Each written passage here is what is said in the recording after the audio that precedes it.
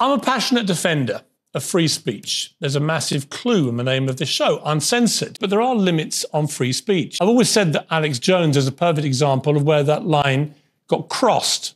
Well, at least we're not getting slaughtered in mathematics class. Hitler took the guns. Stalin took the guns. Mao took the guns. Fidel Castro took the guns. Hugo Chavez took the guns. And I'm here to tell you, 1776 will commence again if you try to take our firearms. Doesn't matter how many lemmings you get out there on the street begging for them to have their guns taken. We will not relinquish them. Do you understand? Folks, as you may be familiar with, there's a pretty popular American conservative subculture of making fun of the Brits. Haha, 1776, you lost the war, we overthrew your king. Shut up, you stupid Brit, your opinion doesn't matter. I'm sure you see American conservatives speak like this.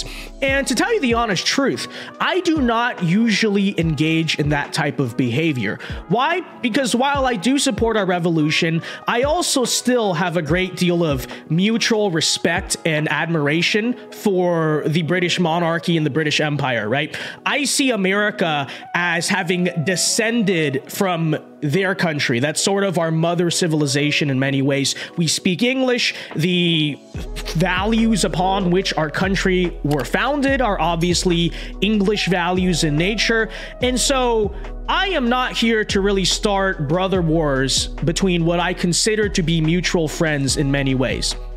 However, with that said, in the case of Piers Morgan, who seemingly on a very regular basis feels the need to go and lecture Americans on our Constitution and our values and the things we do in our country, such as, I don't know, our free speech. In this case, it is absolutely true that Piers, you are not even an American. You are a dumb redcoat, and you can seriously shut up, okay? And of course, folks, what am I talking about? Well, this week, as I'm sure everyone has heard by now, Alex Jones was reinstated on Twitter/X. That is obviously a huge win for free speech. And to tell you the truth, I mean, I do think Alex Jones has been right about a lot of important things. But even if you totally despise the guy, I think it's pretty easy to say, well, he should still have the right to speak. Social media platforms should support free speech. So even if he's controversial, that's obviously a good thing that, hey, at least his voice is allowed. But that is not the view of Piers Morgan, who went on a complete tirade this week that started with Alex Jones and ended with him just saying a multitude of completely dumb things. And we're going to react to and talk about that here today. Just to preface this, though, I do want to remind people, and the reason why I'm making such a big deal out of Piers Morgan saying and doing this is because while he is often associated in America with being kind of a liberal figure, he's not a generic NPC liberal. He claims to be anti-woke. In fact, to his credit, he was canceled from Good Morning Britain for exercising his free speech in regards to Meghan Markle, and that got him in a bunch of trouble. So you would think Piers Morgan, of all people, because he himself has been canceled and deplatformed for saying what he believes, would be an adamant defender of a guy like Alex Jones not being deplatformed for what he believes, but instead it is the opposite. And let's take a look. We'll listen to a little bit here of Piers Morgan's monologue in response to the unbanning of Alex Jones. Take a listen, folks. And notice here very carefully how he says, I support free speech, and then just says he doesn't support free speech. All right. And it's in the span of about 30 seconds. So take a listen here. Well, I'm a passionate defender of free speech. There's a massive clue in the name of this show, uncensored. And I believe in it. I believe that all honestly held opinions, however offensive they are, belong in the open, where they can be challenged, debated, and exposed. But there are... Okay, pause right there. Just to review what he said, he says, I'm a passionate defender of free speech. I believe all honestly held opinions should be challenged and out in the open. Okay, now I'm going to play from there. Listen to literally the very next thing he says. And exposed, but there are limits on free speech. There are laws, and there is a line. I've always said that Alex Jones is a perfect example of where that line got crossed.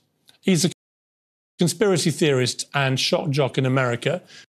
Okay, so I played for you, ladies and gentlemen, only the first 28 seconds of Piers Morgan's monologue, and he already contradicted himself. Okay, He said, I'm a big supporter of free speech, but there are limits on free speech, and Alex Jones crosses that line. Why? Why? So then what you're saying is you don't believe in free speech. Like that's literally the opening to this monologue. I'm actually a supporter of free speech, but actually I'm not a supporter of free speech. So with that said, let's try to figure out why Piers Morgan does not support. He claims he supports free speech, but in the case of Alex Jones, he apparently does not support free speech. Okay, so I think the generic argument he and most anti-Alex Jones people have been using, and I'm sure he said it at many different points, we could pull it up, but it basically goes something like this. Yeah, it's one thing to have right-wing opinions, but Alex Jones is a dangerous figure who should not be given a platform. Right? Because he's too dangerous, he's too crazy, and if you give this guy a platform, he's going to do dangerous stuff with that platform. And so I would assume the argument as to why he shouldn't have a Twitter account, you know, because he's never, Piers Morgan has never argued that only people he agrees with should have a Twitter account. So I suppose it's like, okay, this guy is too much, giving him a Twitter account, giving him a platform, because that's all it is, right? Elon Musk, Twitter, LLC, they've not endorsed in any way Alex Jones. They're just saying, hey, it's an open platform. He's allowed to be on that platform. Apparently, again, according to Piers Morgan, he's too dangerous and his free speech is too dangerous to be given that platform. But there's just one argument, there's just one problem, I should say, with Piers Morgan making that argument.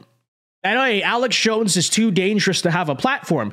And the problem with that is that Piers Morgan has given Alex Jones himself a platform repeatedly, okay? And I'm sure many of you guys have seen it, but I'll just pull up the proof right now just so you can know that I'm, not making stuff up here, okay? Just 11 months ago, and keep in mind, this is already after the Sandy Hook lawsuit. In fact, that's what he came on the show to discuss with Piers Morgan, okay? So he can't say it's not because of that. Piers Morgan brings Alex Jones on the show, and they have an interview/debate. I mean, Piers Morgan was cutting him off most of the time. But long story short, the point here is that if you want to make the case that Alex Jones is too dangerous to have a platform, Piers Morgan, then why did you yourself give Alex Jones a platform by having him on your show? And I'm sure Piers Morgan would respond to that by saying, well, not everyone that I bring on my show I necessarily agree with. I was there to debate and push back. Well, I get that. That's fair enough. But how is you doing that any different than X and Elon Musk, who never said they endorse Alex Jones, never said they agree with Alex Jones on certain issues, but literally just said, okay, you're allowed a platform to voice your ideas on Twitter/X, the platform. How is that literally any different than Piers Morgan bringing Alex Jones on his show? Because again, if the argument from Piers Morgan is that Alex Jones is way too dangerous to be given a platform to be heard, to have free speech at all, then if Piers really believed that, he would not have Alex Jones on his show. But I suppose the difference between Alex Jones being able to voice his opinions publicly on X versus being able to voice his opinions on Piers Morgan's show is that on Piers Morgan's show, Piers is able to get ratings off of it. He's able to monetize it and profit off of it. Okay, so apparently, according to Piers Morgan, generally speaking, it is unacceptable to give Alex Jones a platform because he's so dangerous and he's a conspiracy theorist and we can't do that. And that's true of Twitter. But when Piers has Alex on his own show and is giving him a platform and doing the same exact thing basically as Twitter, oh no, that's different because I can make money off of that. Do you see that just shame? I don't even know if I want to call it hypocrisy. I'm just going to call it shamelessness that's going on there. Again, to Piers Morgan, Alex Jones shouldn't have a platform unless Piers Morgan is monetizing it and also being allowed to cut him off and interrupt him the entire time. So That's first and foremost. The argument that Alex Jones is too dangerous to be given a platform should not even be taken seriously, because Piers Morgan himself gave Alex Jones a platform several times throughout the years. So that doesn't even make sense. I'm not even here to entertain that or take that seriously. That's Piers Morgan argument number one as to why the guy should not be allowed back on Twitter. The second thing, and he was replying to some people who were responding to him, you know, talking about the Alex Jones stuff, replies here and says, hate speech isn't a thing. Okay, so this is what this Twitter user here says. And Piers Morgan replies to that saying, there is such a thing as hate speech when it involves spewing defamatory lies, which Alex Jones discovered to his $1.2 billion cost. Okay, and so to summarize what he's basically trying to say here, and he says it here in this tweet too, he basically argues that because Alex Jones lost the defamation lawsuit to the, you know, Sandy Hook people, that because of that, he should not have the right to be back on Twitter, and he should not have the right to free speech. Okay? So, you know, I have my thoughts on that, on the lawsuit itself. Like, I think there are some, should he have said what he said? No. Do I also think it was kind of an abuse of lawfare in many ways, and the damages that were caused were not worth billions of dollars? Sure. But that's just my disagreeing with the legal system. Let's even take it all at face value, okay? So he says, oh, because he defamed the Sandy Hook parents, he shouldn't be allowed to be on Twitter. Couple things wrong with that argument, Piers Morgan. First and foremost is that if you actually go back and look, the reason Alex Jones was banned on Twitter in the first place had absolutely nothing to do with the Sandy Hook situation at all whatsoever. Mark Dice has covered this. You can go back from 2017 and actually read the news articles about this. The reason Alex Jones was deplatformed on Twitter is because he did a video in public insulting a CNN journalist, and I think, you know, Twitter said that it was harassment or incitement or whatever it was, and the pretext of that was kind of ridiculous, right? Because journalists berate and question other journalists in public all the time. You know, you're going to deplatform any reporter who, you know, confronts a politician. It's a pretty normal thing in journalism, but still, regardless, doesn't matter, whatever. That's issue number one, is the reason Alex Jones was deplatformed has nothing to do with Sandy Hook. Okay, it was used actually later on as a justification to keep him being deplatformed.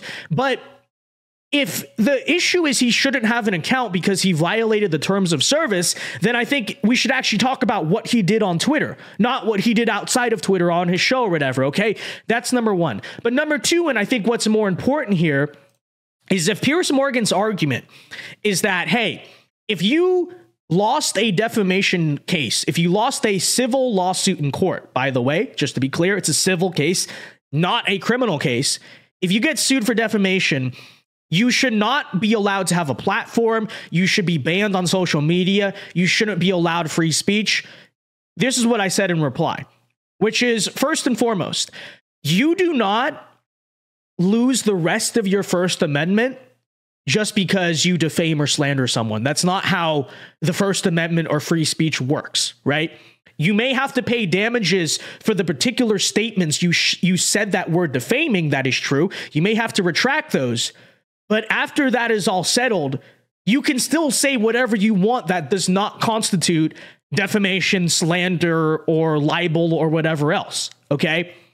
So that doesn't actually make sense. Piers Morgan saying, well, he should not have the right to any free speech because he lost one defamation lawsuit. And on top of that, think about what that standard means if it were applied equally. Okay, so if you lose any defamation case, you have to be deplatformed and your First Amendment as a whole is taken away. Think about what that would mean and apply to every major media news outlet out there. Because let's be real. I think basically every piece of mainstream media, for the most part, if you look at some point in their history, they have either gone to court or settled out of court, one or the other, a defamation or slander case. It happens all the time, okay? So does that mean they should all, because again, they lost a defamation case, they should all lose their platform as well? They should be taken off the internet? Because I don't think that spells good news for Again, literally any mainstream media news outlet out there. So that's another point here that, like I said, just does not make any sense. Piers Morgan thinks what he's saying here is so intelligent and he's making really good points. No, he's not. No, he's not. None of what he's saying makes any sense or is consistent with even like his own moral standards. It's all a big joke. And to tell you the truth, I think what this all stems back from is that, 10, 11 years ago, Piers Morgan brought Alex Jones on his show to discuss mass shootings, and Alex made him look really stupid. And many have argued throughout the years that that interview is what ended up getting Piers Morgan's show canceled. So, maybe he still holds a grudge there. But if I'm going to just react to what he's seriously trying to argue here, again, none of what Piers Morgan is saying actually makes any sense. It's not intelligent. It shouldn't even be taken seriously. Okay? Whether that's on the too dangerous for the platform point, which again doesn't make sense, or the whole defamation point, which again doesn't make sense, okay? And that actually is just the beginning here. I know this is a long video, but that was actually just the beginning here of the Piers Morgan meltdown this week, okay? Because for some reason, I don't know, a guy who I will admit I had some ounces of respect for, not a ton, right? I never idolized the guy as some type of political role model, but who I did sometimes respect for saying true things and calling out the BS, just totally went off the rails this week because after getting roasted for his ridiculous opinions on Alex Jones, he expanded to just spout a lot of other ridiculous opinions about a lot of other ridiculous things. People were tweeting about him regarding school shootings, and he goes on here to say this. He says, "I'm certain the founding fathers would have done something about the gun violence epidemic if they were still around. 1 million new guns are sold in the US every month. Does that make you more or less confident of further mass shootings?" Okay. This is, of course, the same Piers Morgan who says in every monologue about gun control that I'm not here to tell Americans how to run their gun culture, and then he proceeds to just tell Americans how to run their gun culture. So he said that. He also said this, okay, because I guess some Muslims, like I kid you not, everyone is mad at Piers Morgan this week, okay? The conservatives in America are mad at him. The Muslims are mad at him. Like, everyone just doesn't like this guy, and it's hilarious. But, someone was tweeting at him because I guess he brought this Muslim guy on his show and called him homophobic or something like that. I didn't even see it. But this guy tweets at him saying, "As a Catholic, do you believe homosexuality is a sin too? No?" And Piers Morgan says, "I don't know." So Piers Morgan says he's a Catholic, but he doesn't believe homosexuality is a sin, which of course goes against both directly the word of the Bible and official Catholic Church doctrine. So, I truly don't know how many more wrong things this guy has managed to say in the span of 48 hours. It is just absolutely ridiculous. But anyways, to close out the video here, I want to play this right here for anyone who kind of missed the opening monologue that I played. You couldn't understand him over his accent. We did have the research and development team at VinceDao Media create a translation. Okay, this is a translation of Piers Morgan trying to lecture American conservatives and the American people on a whole as to what our own First Amendment means and what our own Second Amendment means, and also lecture official Catholic teaching on what Catholic teaching teaches. Okay, here's Piers Morgan, folks. Well, at least we're not getting slaughtered in mathematics class.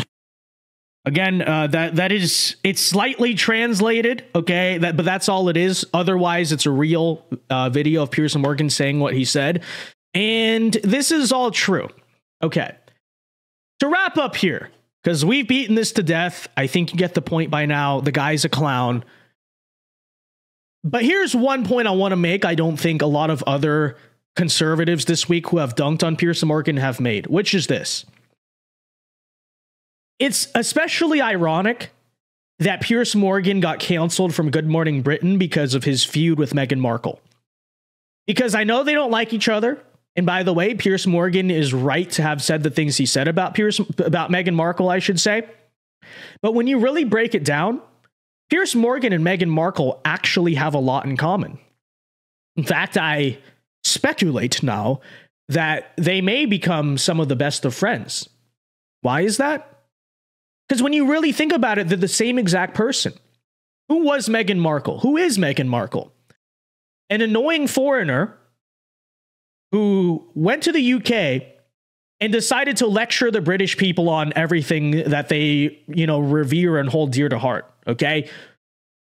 To attack the monarchy, to call the royal family racist, to destroy the royal family, to lecture Britain on wokeism or something like that, and just be a completely annoying, unlikable figure that everyone kind of wishes would just get out of their face and get out of like the British spotlight as a whole, in Britain at least. Well, who is Piers Morgan? Who is Piers Morgan? Piers Morgan is our form of Meghan Markle. Because Piers Morgan comes the other direction across the pond, okay, and decides to lecture all of us with literally no knowledge on it at all. Here's what your First Amendment really means. Here's what free speech really means. Here's what the Second Amendment means. It's like, no, shut up, you stupid Brit, okay? In the same way, British people are right to feel about Meghan Markle. Who is this stupid American coming to our country trying to tell us like how to run our monarchy and what to do with our country? That's the same way we Americans feel about Piers Morgan. Okay, who is this stupid British, this foreigner, this person who's not even American, does not have a vested interest in what goes on in our country, to come over here and tell us what our free speech means, what our Second Amendment means? Get out of this country, okay? Like, no one asked you, truly. And that's how I feel about Piers Morgan throughout this whole debacle, okay? And for the sake of everyone, I hope he gets back on track, or at least just kind of shuts up about all of this, because I think some of the anti-woke stuff and all that he was doing before, it's important for the conversation. That's why I had some respect for him before. But if this is the path he's going to go down of just turning into the American Meghan Markle, then I'm not here for it. And he really needs to shut up and go back to Britain. Seriously. That said, folks, let me know your thoughts on the entire situation down in the comment section down below. Again, I think this is especially more ironic when you consider Piers Morgan has been repeatedly canceled for his own free speech, but he's still... Whatever. Screw Piers Morgan. See you guys later. Alpha moves only. God bless and peace.